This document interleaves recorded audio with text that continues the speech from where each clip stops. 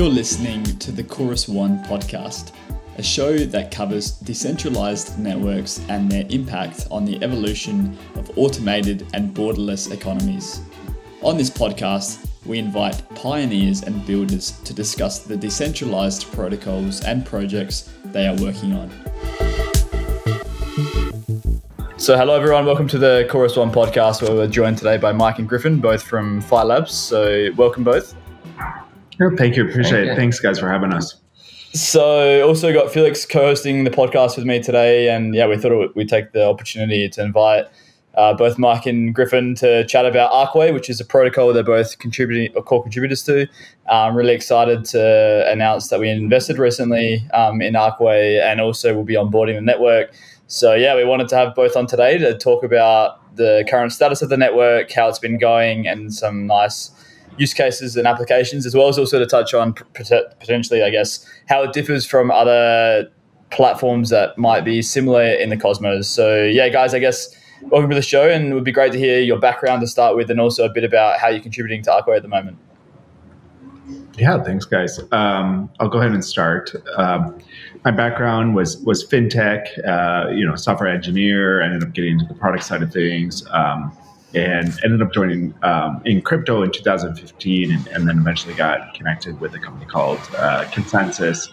I was one of the early hires over there, and helped build out a lot of product and tooling and offices, and playing a whole bunch of different roles and hats over there for many years on the Ethereum side.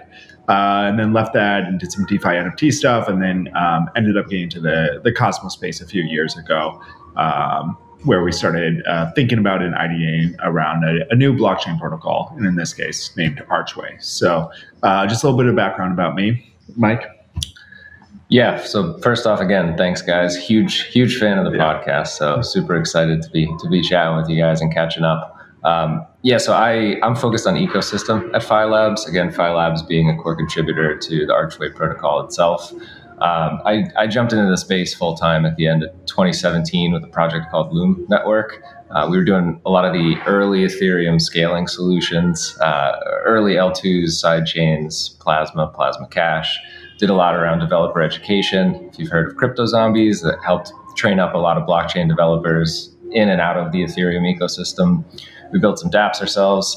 Loom was an interesting one. It was kind of like at the dawn of the application era of blockchains. And I would say it was like one of the first viable places to actually build dApps. It's kind of wild to think back, Axie Infinity, SoRare, Maker was doing some of their first multi-chain stuff there, but it was early days. The market wasn't quite there. The developer community wasn't quite there. The users, 2018, 2019 were rough. But extraordinary experience nonetheless. First off, the first opportunity to collaborate with none other than Chorus One, helping us spin up one of the very early proof of stake chains back in the day. And then also, Loom was a Tendermint based chain. It was basically Tendermint plus EVM, kind of the Polygon model, a little bit before Polygon. And so that was, the initial exposure and foray into Cosmos, the stack, and the community. Had been following along and interacting with Cosmos over the years, and was just really excited about where things arrived finally with IBC going live a little more than a year ago, and like the grand vision became complete. That holy trinity of the Cosmos SDK, Tendermint Core, and IBC, and then starting to see actual IBC products launch at scale with like pretty sensational UX, things like osmosis. And so connected with Griffin early last summer. The idea of Archway immediately clicked for me. This notion of a shared smart contract chain that lets people kind of on-ramp into the broader IBC universe. And then what we're doing around the economic model really grabbed me, which I think maybe we'll dive deeper into as we chat here. Yeah, I'm curious, first immediate question for me that would be cool to hear is like how you guys met and like came across each other. And then also, so your team from memory was formed somewhat by the now known as Ignite. So how was the early initiation of your team, and also how did you find each other? Yeah, so as you mentioned, where Phi Labs is in the protocol is kind of incubated by Ignite, formerly known as Tendermint. Sometimes they do business as All in Bits, but as you know, Tendermint was one of the first, if not like kind of the core private company behind the Cosmos ecosystem, one of the large contributors. Now we're very thankful enough that there's a lot of different software development companies contributing to the Cosmos ecosystem at this point. But I would say Ignite is still, one of the larger contributors in the Cosmos ecosystem still. So we've been incubated by them. The idea started to form when we were looking at the broader landscape a little bit in the Cosmos ecosystem a couple of years ago. We noticed, Cosmos has this vision of app-specific or self-sovereign chains, which basically means, to build a custom use case and deploy that to your own custom chain, which is really a great vision, and really excited about the founders and that vision of things. But the challenge we still had in the Cosmos space is, we still weren't getting, a lot of the dApp or application activity that we were seeing in other layer ones. For instance, we were missing NFTs and a lot of the DeFi dApps and things like that. And so what we wanted to do at Ignite is basically incubate a smart contracting chain that would be a home to all these different, third-party dApps, and let them to at least build their applications on top of Archway, and then via IBC, the native bridge protocol, access all the other assets and liquidity throughout the Cosmos ecosystem. So Archway, in our view, is kind of like the on-ramp into the Cosmos space. And it's really a solution for folks that don't necessarily or aren't ready to build their own custom chain, but still want to build an application and get to market fast in the Cosmos ecosystem. And that's the role that Archway kind of plays. Yeah, super interesting. I think, right, like there's a lot of work that needs to be done if you want to like launch your own chain in Cosmos. And I guess that barrier is very huge, and Cosmos or like the smart contract kind of bridges that. I think that's a very nice strategy. I think, right, we even now when we record this, we just had the proposal 69 on Cosmos Hub even to maybe include Cosmos there. And of course, we have other smart contract chains like Juno and Agoric, maybe, I guess, kind of, it's not Cosmos, but it's another smart contract chain in Cosmos. Maybe can you expand a little bit how Archway is different from them, or what it brings to the table that maybe these don't cover? Yeah, absolutely. So from our perspective, if you think about all the world's financial transactions, and ideally we are all on the same mission of putting them on blockchains at the end of the day, decentralizing the traditional financial ecosystem. And so when you think about that market as a whole, it's a really, really large space. And so from our perspective, we think there's a lot of room for different smart contract platforms to exist, first and foremost. And we think it's beneficial to the ecosystem, broader Cosmos ecosystem, to have, different core contributors and folks contributing to a wide variety of different strategies, with the ultimate goal of building and bringing in third-party applications into the Cosmos ecosystem. Similar to what you were saying earlier, it's like, the trade-offs between building an app and your custom chain is like, if you're building a custom chain, it's very expensive. You got to get core developers. You got to get a strong validator set. You got to get the capital to secure the network.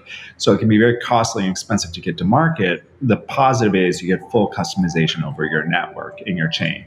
Conversely, if you build a dApp, it's much easier and quicker and faster to get to market, but maybe you have a little less customization. So first and foremost, we think there's the space is going to be so big. There's a lot of opportunity for us all to win here, in all the communities to do really, really well. The second thing, what we really focused on was building inside, the community has been focusing on building this reward system inside the Archway protocol. So historically, layer one blockchains will incentivize the network operators, typically in a proof of work network that's miners, in a proof of stake network that's typically our delegated proof of stake network that's validators. And while we think that's really great for the start of first layer ones, we saw this huge shareholder that really wasn't being rewarded for their contributions to the layer one protocol. And in that particular case, that's dApp developers. And so Archway protocol has redesigned the rewards distribution to not only share both the gas fees and inflation with just validators. What we do is we redirect a proportion of those rewards to the dApp developers that are building on top of the underlying network. And what that does is it basically aligns the layer one incentives directly with the dApp developers building on top. If you're a dApp developer right now and you're considering which chain to build on, like if you were to go to build on Ethereum today, yes, the ecosystem is very mature, the tooling and everything around it is very mature, but you're bringing in users and activity to this underlying platform. But at the end of the day, what value as a dApp developer are you receiving from the community and the network itself? And the only way you would basically receive a proportion of that value is if you were to purchase ETH as a token yourself. And the problem is, obviously with the latest market prices and things like that, you have to basically buy in at a much, much higher price. The network itself, the platform itself is not giving back to you as a dApp developer in the same way that it's incentivized to run miners or validators. And so what we're doing, the community is doing on Archway protocol is redesigning those economic incentives, taking a lot of what's happening at the DeFi layer and baking that right into the layer one protocol itself and incentivizing those third-party dApp developers to basically build dApps on top of the network without necessarily having to go just directly to foundations or grant programs, etc. Once those rewards accrue on the network, for that dApp developer, they can do whatever they want with those rewards. They can redirect it to their governance token holders. They can redirect it to a DAO. They can use it to subsidize gas fees, redistribute those rewards to their LP providers and like a DEX. The options are completely configurable, completely up to the underlying dApp developer and what is in the best interest of their use case. Yeah, I think that's a really important point, actually. So I guess just to summarize, a lot of the rewards and in your network go to the people building on it and the ones that are actually bringing activity to the network. Whereas if you think about something like Ethereum, which has ETH, if I today build a new application there and I need ETH for any reason, I'm paying a lot higher price than people paid for it 8 years ago. And I think that's really unique value proposition of Archway. So I'm curious because if you think about Ethereum, for example, let's think about Aave, where, so someone builds a protocol on Ethereum and then instead of value accruing to ETH, they'll release their own governance token and then their own token, whatever. And so that sort of actually detracts away from the value accrue of the base layer asset. I'm interested to hear, I guess, do you think that there will still be governance tokens on Archway, or do you think there's some chance that there could be a lot of applications that go live where they might not necessarily need a token and some of it accrues back to Arch instead of a token of the application itself? Yeah, we don't know for sure. It's kind of up to the dApp developer at the end of the day. So, I would say governance tokens, partly came around to decentralize the underlying protocols, but it was also a little bit of a monetization strategy for the community and the participants in that layer, in that dApp ecosystem. And on top of Archway, you can still launch a governance token and, for instance, redirect, Arch native token streams back to the governance token holders as a form of distribution. But we think there's going to be new kinds of dApp models that emerge on top of Archway that weren't completely possible on top of Ethereum or any of the other layer ones, by having a steady stream of payments and rewards coming into the dApp developer. And so we're really excited to see what the dApp community kind of comes up with, knowing that now maybe you don't necessarily need to just rely on a governance token. And then with that being said, is if you really do want a governance token and it's necessary for your protocol, we see this reward system augmenting and supporting that, because now you're not limited by just the amount of tokens in your distribution, you have a way to kind of replenish and continue to replenish your treasury as a DAO or as a dApp developer. And so we see this as a way to kind of augment and support governance tokens, where you're not just completely limited by your token cap table that you've distributed via governance. So yeah, we're just really excited to see what happens. And we might even start to see more traditional Web 2.0 like business models come on and build as dApps, knowing that there's this steady stream of rewards kind of coming in for that core community that's building and running that underlying dApp. Awesome. Yeah, I think that's seems to be like, would you say that's the core innovation, of core USP of Archway? Is that like kind of correct? Yeah, I would say so for sure. Yeah. Okay. So I guess, yeah, a question that follows up from that, I do think that like maybe like some people will have thought about this too, right? This seems like so super interesting model, but it also maybe has like some issues potentially, right? Where how do you actually measure in practice what usage means, right? Like I guess we have the gas, the computation cost that a smart contract takes. But then of course, if we say, well, you're getting more of the rewards if you use more computation, then that might lead to like a dApp building like a super complex thing just to have you spend a lot of gas. I guess the question would be, how does Archway mitigate that? Does it do that? Or and also like what will that actually mean, or what do you think it will mean for fees on Archway? Is it actually going to be a higher fee network potentially because of this system, or yeah, I guess let's keep it at this. It's a really great question, and we don't have all the answers. We're really excited for the community to come in and help us solve some of this. The core team, I would say, and a lot of the core contributors think about it from a market dynamics perspective. So on Ethereum, when you see a lot of dApps being forked and copied and then reiterated on and rechanged and reconfigured, right, to be more efficient and so forth. And so as a dApp developer, you could write a really inefficient smart contract and basically eat up more of the rewards. But then you're playing with the opportunity that somebody else kind of comes in and copies the code and writes a more efficient smart contract and basically offers the dApp solution at a much cheaper, maybe faster rate. And so there's probably going to be some lock-in effects around like branding and things like that. But we don't think it's going to be a really strong strategy for dApp developers, for the primary concern that somebody can come in and basically fork that contract and build something more efficiently. What's also interesting about the protocol is like you don't have to build just like a full dApp. You can build components, like financial components, and the system actually rewards every component in every contract that is being called. So if you have a DEX that's built on top of Archway, for instance, and it's looking up the market price from an Oracle system, both the Oracle system smart contract will get rewarded, and so will the DEX as well. So you can really start to build composable elements of contracts, and as long as somebody else is like reading and calling your contracts, you'll get rewarded yourself as well. So we think what will happen is like, in theory, that more of these dApp components will get unbundled into more bite-sizable components that then are built up into larger and larger systems.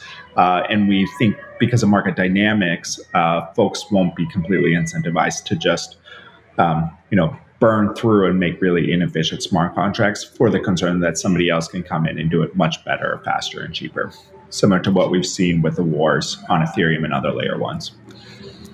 And I think you might have like already addressed it a little bit in that answer, but I guess like the topic of Sybil attacks in general would be good, I guess, for anyone that might not be aware of like what this means, like a Sybil attack.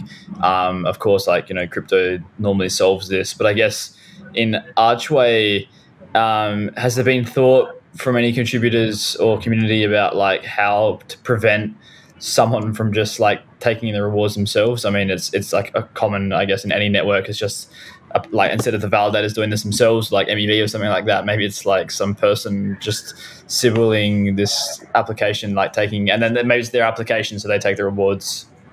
Yeah, in a couple months here, we're going to start publishing a whole bunch of information on this in more specificity around, the details of, all the different possible Sybil attack entrances.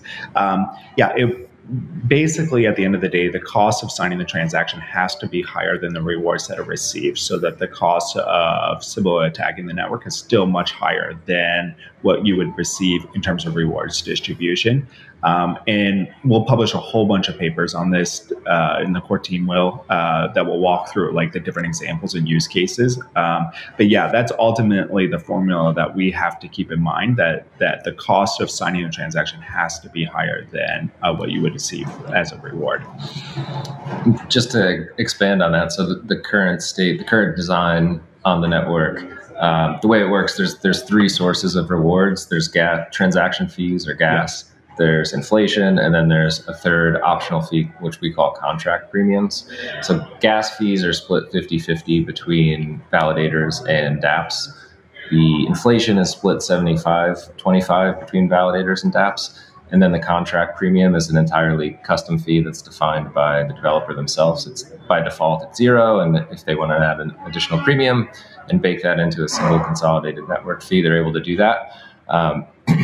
And just to tie it back to Griffin's point, V1 there's a max rewards cap of more or less the total gas consumed on a given contract. So it's fundamentally unprofitable to spam transactions or spam contracts, because you would be spending more than you'd be getting back in rewards.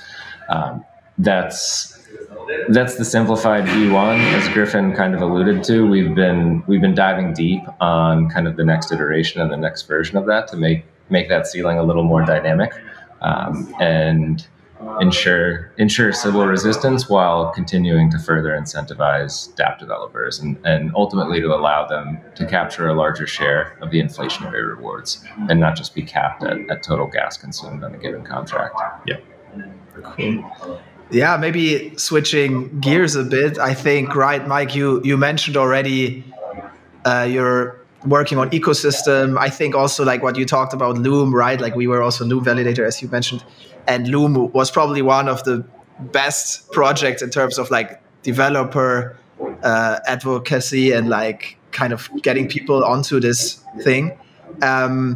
Now Archway is kind of like extension of this, so super cool to see you on that too. And I guess the question would be, how does Archway, I guess of course you have this incentive mechanism that tries to like get people to build there, but how else do you contribute to like getting more people into that ecosystem building on Archway? Are there like specific programs you guys are doing?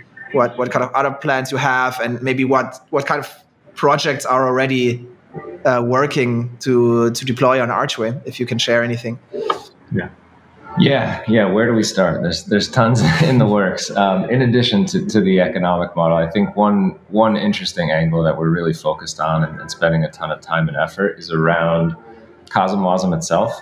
CosmWasm is extraordinary in many ways, but the CosmWasm ecosystem itself is relatively young. It's not entirely easy or straightforward for someone to go about building a dApp atop a CosmWasm based network today. And so we're doing a ton around the tooling, the base tooling that's kind of a given in and around other ecosystems, right? Like Griffin, he's got a background, and like much of his experience at Consensus was building out some of this foundational tooling in the Ethereum ecosystem. Now trying to sort of replicate that for CosmWasm and within Cosmos broadly. And so things like IDEs, linters, plugins, doing a lot around educational resources. Again, it sounds like a given, but even just like the docs, reference implementations, base contract templates, like a lot of that's not really there in the CosmWasm ecosystem. And so just getting all those essentials in place to simplify the development workflow and help coax more folks into the space and get them building atop CosmWasm and deploying atop Archway. Yeah. Some other cool things we have in the works too that besides contributing to WasmD and the core CosmWasm library and set a suite of libraries, we're also actively taking the charge on writing Golang based smart contracts and compilers for that. So today you won't be able to just build your contracts just in Rust. By mainnet, you'll be able to write your smart contracts in TinyGo version of Golang, a simplified down version of it, and you'll be able to write and compile up your contracts to WebAssembly and deploy them on top of the network. So, from our perspective, Rust as a programming language is really great at a low level, but some of the challenges is around the adoption of the language and just getting a lot of developers familiarized with it and things like that. So, our strategy is to do that. But in addition, the community is actively working on supporting these Golang-based contracts. And as you guys know already, the Cosmos SDK is written in Golang. So for the longest time, even the core SDK devs, if they didn't know Rust, couldn't even build out their own dApps on top of Cos and Wasm, right? And typically those are two different skill sets. And so, now this will give them an opportunity to basically start building out dApp layer-based smart contracts that maybe weren't previously possible because they weren't familiar with Rust as a programming language. So we're very excited to support Golang going forward for mainnet, and then we're evaluating definitely other programming languages where it makes sense, but those are the two primary ones we'll be launching with. Yeah, I think that's really interesting. I actually didn't even realize Archway was doing that. I'm sure there'll be a lot of developers that are super happy to hear that, because you're completely right. I guess Cos and Wasm is mainly Rust based, and then of course the modules in Cosmos are more Golang. So it'd be cool to sort of marry the two together and have a smart contracting network in general that provides to both Rust and to Go. And so I just on the smart contracting platforms, let's say, so Juno was released I think a few months ago now, and of course without going too much into the drama, there's quite a controversial network, let's say. But they were doing some, they want to be a smart contract network, and sort of similar, Archway wants to be a smart contract network. So a lot of Juno, in my opinion, where sometimes they had troubles was with governance and what happened there. And for better or for worse, maybe it was the opposite where the governance was so good where it worked too well. So is there anything in Archway? Is it going to be a governance heavy chain like Juno and very passionate people on both sides? Or is it a bit less hands-on and more have you thought about governance, and would it be very different to other smart contracting networks?